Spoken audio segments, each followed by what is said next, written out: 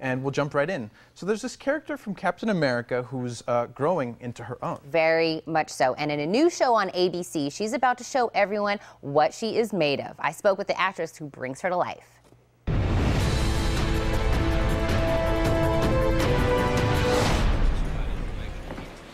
Something's up. Thompson's working on his next medal. Got word of a fence trying to sell one of Stark's inventions. A club owner named Spider Raymond. Where's it happening? Need to know only. Kind of gives you a warm feeling, doesn't it? Get you a refill. I'm still drinking that. Post eyes at the exits and at the newsstand across the street. Dress sharp, handkerchiefs, spit shine. It'll be a rich crowd. Do your best. I'll call O'Dwyer, get you some uniform backup. Too showy. Raymond's paranoid. The only thing he lets slide are belongings and money. If we want to grab Raymond and his buyer with whatever it is that Stark is selling, then I go in light and fast. We want everyone feeling real comfortable. 2 men, sidearms only. Now you did in Okinawa? Sometimes, other times we brought a tank. Figured we'd save that for later. Okay, Thompson, this is your plate. Ground and beans over there, Carter? This is field agents only.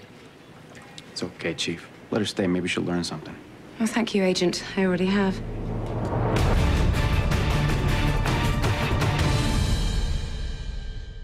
Captain America fans, you are in luck. As you just saw, Agent Peggy Carter is living on, and she's bringing all of the action, the drama, and the wit that you love to Marvel's Agent Carter, airing right here on ABC Tuesday nights. Agent Carter herself, Hayley Atwell, is joining us this morning. Hayley, thank you so much for joining us.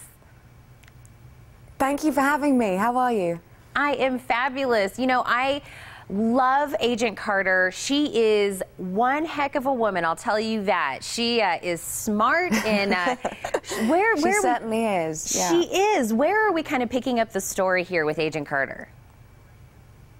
So it's 1946, which means it's a year after she's lost Captain America, and she thinks that he's dead. And so she's grieving, and she's back at the SSR working as a spy. But she's reduced to kind of taking orders for lunch, making coffee, answering the phone, and she's frustrated and she's bored. So kind of cue Howard Stark, who comes into her life and sets her on a secret mission. And that kind of changes the course of her life and means that she can start to get back to kind of her true destiny, which is to be the best spy that she can possibly be and carry on the work of Steve. And I'll tell you what, she does it looking fabulous. She is smart. Is there a lot of kind of similarities between you and Agent Carter? Well, all I can say is I'm very clumsy in comparison to Peggy. I have unfortunately kicked various stuntmen in the sensitive areas, and I'm not that popular with the men on set in terms of having accidentally hit a grip over the back with a lead pipe. I've kicked a chair into one of the assistant directors, all while I was rehearsing stunts. So I would say that I'm not as cool as Peggy. I'm a bit of a goofball, and I'm a bit clumsy, which is why it's really fun to put the uniform on and pretend that I got it all sussed. You become much more smoother once you become the Agent Carter. Yeah, she's suddenly all in control, and I'm secretly inside, like, one of those ducks, you see the feet going crazy underneath the surface of the water. That's really me underneath. Well, and I love all of your tweets. I love you with the mustache on. You've got your wig on your dad. I love your tweets. Just watching your tweets and your pictures and everything, I couldn't even imagine what's going on behind the scenes. Oh, my goodness. Well, I'm just surprised that we get any work done at all because we're having so much fun. And I'm lucky that I know Dominic Cooper and James Darcy, who play Howard Stark and Edwin Jarvis, and I've known them for about 10 years. And every time we're together, we're kind of like 5-year-old kids. We're very, very silly and very goofy. But it just means that the whole experience of going to work is a real pleasurable one. And I think it makes us work better, too.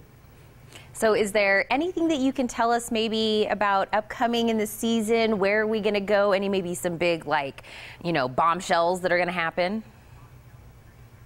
Yeah, well, what's really exciting is that the first 2 episodes, which obviously air together, they set up the world of Peggy and the characters that we're going to come across later on in the season. But what happens is that it feels almost like a film in its completion in terms of what happens by the end of episode 2. So by the time episode 3 starts, it takes on a completely different turn, and there are some bombshells and some twists, and it becomes darker and it becomes very personal to Peggy's life. So it's very exciting to see where the season kind of goes, and the elements of surprise. It's a real adventure, and I think audiences are going to love watching it. Well, Hayley, I'm not only going to be looking forward to this season, but I'm looking forward to more of your tweets and to see what you're doing behind the scenes. I'll keep them coming, I promise. Yeah, exactly. Well, I'll send some good vibes to all the gentlemen on the set to make sure that they, walk away in one piece during all of your stunts as well. Yeah. Yes, thank you. If you could send us a couple of ice packs or some peas, that'd be great too. I think they'll need that. Thank you so much, Hayley, for joining us this morning. I can't wait to see how the season pans out. Marvel's Agent Carter is on Tuesdays at 7 p.m. right here on KGUN 9 ABC. Don't go anywhere. The Morning Blend will be right back.